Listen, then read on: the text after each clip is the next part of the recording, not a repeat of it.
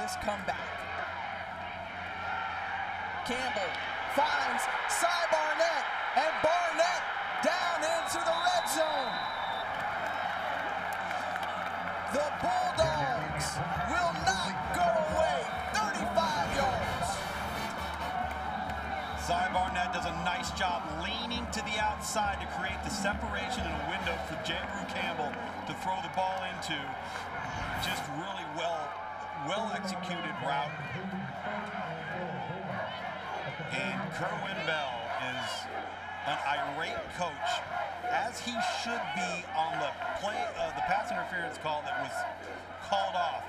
But the management of this game and the play selection and the clock have been literally the responsibility of Valdosta State. And you think to yourself, if that pass interference call is made, game's over. The game's over. If you also think to yourself, what if they decide not to throw it and just run it? Now, Ferris State, even if they don't gain a yard, Ferris State still has to use another timeout. Right. This is the call we're referencing. This was called initially as defensive pass interference, as you see right there, by your line judge, and was called back off. And Kerwin Bell has every right, the head coach of Valdosta State, to be upset about that call because he's right. But choosing to throw the ball there, and choosing to throw the ball when you have all the advantages, the momentum, the clock is in your favor, and forcing Ferris State, you force Ferris State to use one timeout, Tiffany. And with 1:11 to go, within the 10-yard line, Tony Anise is going to rely on Andrew Campbell. First 3 quarters, he was 6 of 12, 25 yards, a touchdown, and an interception. Fourth quarter, 4 of 6, 74 yards, and no drive more important than this one. First and goal. Keep in mind, there's a minute left. You got 2 timeouts. They would have never imagined they'd be in this position 3 minutes ago.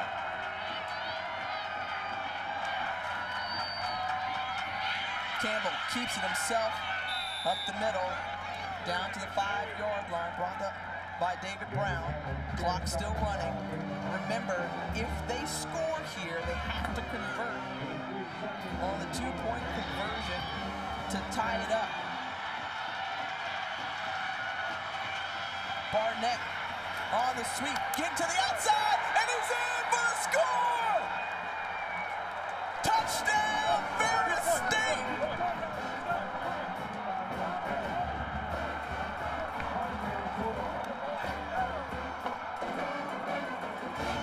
Wow! The jet sweep action for Cy Barnett, who's been a go-to guy on this drive, got them into scoring position. It's been a highly successful play for their offense all night long. Tremendous blocking on the perimeter by the rest of the receiving corps. And it comes down to this. Hey, we're in McKinney, Texas. It's Big 12 territory. Why not have a Big 12 type game? What do you call here? I think you've got a play action pass off of the jet sweep motion. They give it to Barnett. The double pass, looking for a man in the end zone, and unable to bring it in.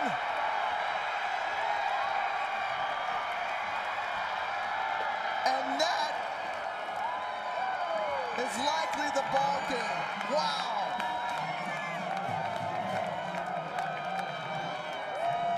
It comes down to the 2-point conversion. They tried a little trickeration.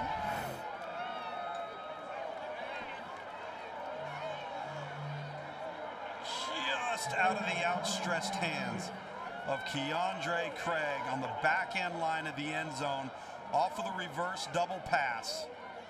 And credit Ferris State. They knew what their 2-point play was. They knew what which hash mark they wanted it on. They just didn't quite execute it. And that right there, folks, is why it's called a game of inches. And Valdosta State, Tiffany, very, very fortunate to be in the position that they are in right now with how the last 4 minutes of the game was managed. Ferris State making their first ever national championship game appearance. Gave it literally everything they had. It has been an interesting one, back and forth. We felt like it would be a barn burner, and for these seniors who likely playing their final game of their career for the Bulldogs. Now, as we've seen in this game, don't rule anything out here. Okay, after that touchdown, now you kick it off. You likely will try an onside kick, and you still have 2 timeouts at your disposal. Plenty of time and plenty of ways to stop the clock. Now this is 2 teams that you can clearly see why these 2 teams belong here. Explosive, exciting, have answered the toll each and every time the other team has made a play or scored. And Kerwin Bell of Valdosta State calling timeout, doesn't like the alignment of this kickoff onside kick look from Ferris State. He wants to talk this over. Folks, we're seeing the 2 best teams in Division II truly duke it out here in this title game. Valdosta State seeking its 4th national championship. They're 40 seconds away. Tony Anise and the Ferris State Bulldogs came in undefeated, 15-0 on the season, as both teams were. They were looking for their first.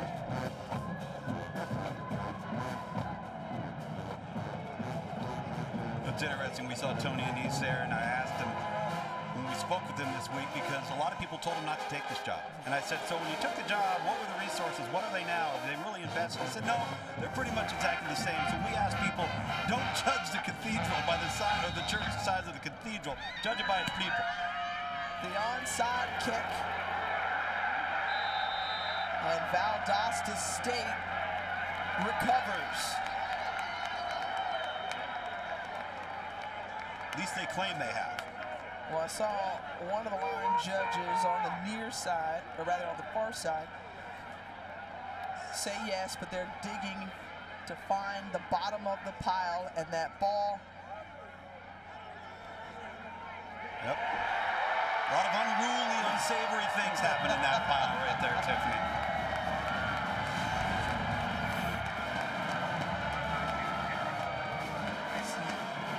Ball bounces around in between the legs of a player, so it was up for grabs.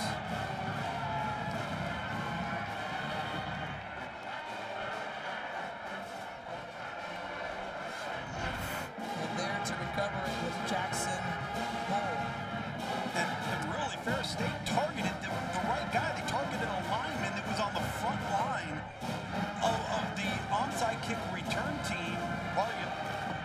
The worst ball skills of any guy that you're going to have out there. Ball bounces off of him, and just unfortunate for Ferris State not to be able to recover. A great showing from this group out of Big Rapids, Michigan.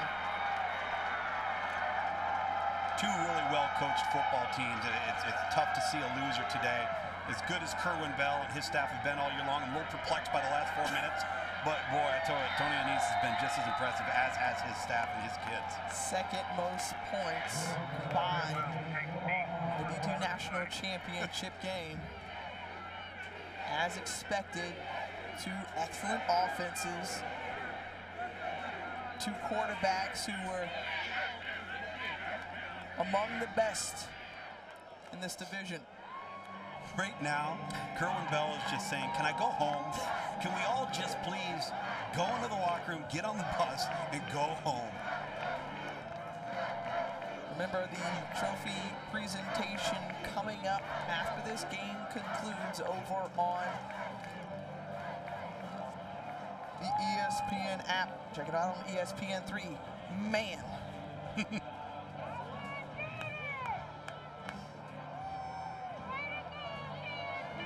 Traveled a long way. You think of a 15-0 season for Ferris State coming in. As we mentioned, their seniors playing in their last game as Valdosta State In victory formation, Ferris State using their final timeout.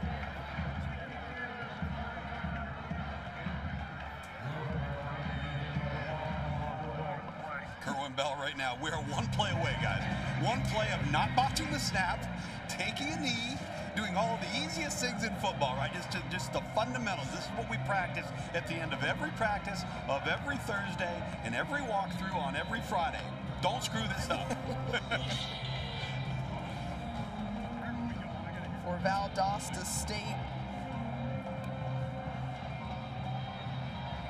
this is a big moment for them, and for Ferris State, awesome job to get to this point, and for many of their players, their seniors, this is the final game of their football career. No way to stop the clock at this point. You see the emotion on the sideline for Ferris State.